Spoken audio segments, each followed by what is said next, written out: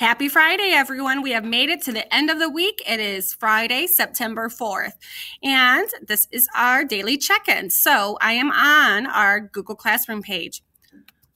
Remember, everything except maybe a couple announcements will be posted in classwork. Remember Sample Science Notebook? I had this yesterday up, and I mentioned it in the Google Meet. You can always refer to my science notebook to see what should be in your science notebook. Archived Google Meets for this week are right here in Daily Google Meets. So we are in our week 4, 9-4 Science Friday. The past couple of days, I've been setting this up with hybrid A and B students. If you were a virtual student, you were directed to set up your Google site by following one of our Google Meets Wednesday or Thursday. It will show you how to insert a new page or add a new page to your notebook, as well as insert a new post so you're ready to go. At this time for today, what you're going to do is you are going to take this quiz. What kind of scientist are you? It's not very long, 10 questions maybe, and then submit answers. And you will be given a type of scientist that you may be interested in learning more about based on your answers to these questions.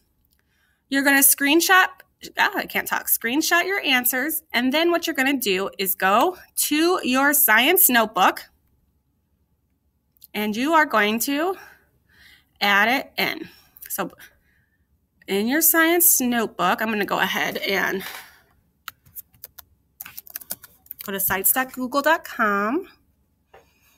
Okay, and I see my science notebook right here. Once I have taken the quiz and I found out my answers, I screenshot the results. I go to Science Friday in my notebook. And then I scroll down to 9-4, what kind of scientist are you? We added this title when we started it. I'm going to upload the screenshot to the left, and then I'm going to reflect on or write about the results. What kind of scientist did I get? Do I agree or disagree? Is that a field you would like to look more into? You may screenshot the results into your notebook entry, and it should already be titled, what kind of scientist are you? Then what you need to do is make sure that you hit publish. If you've made any changes, it will show you both the draft and the new one, and then just hit published again. At that point, you should be able to copy your site link, go back to your assignment. When you go to view assignment, mine looks different. I'm a teacher view, but when you view your assignment, up here where my cursor is in the top right, there will be a spot that says add. Click on it, add the link, and then turn in. So add link, turn in. It's found in the upper right when you're viewing your assignment.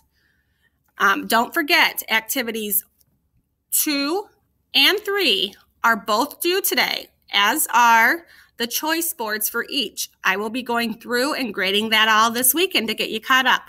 Grade checks are coming up for sports, so please make sure that you are keeping on top of your assignments.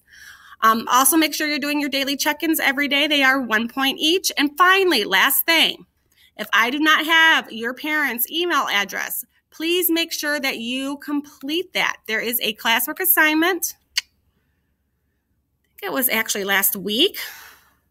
I will move it back up. Parent email right here. I'm going to actually move it back up. If you have not completed your parent email, please do so.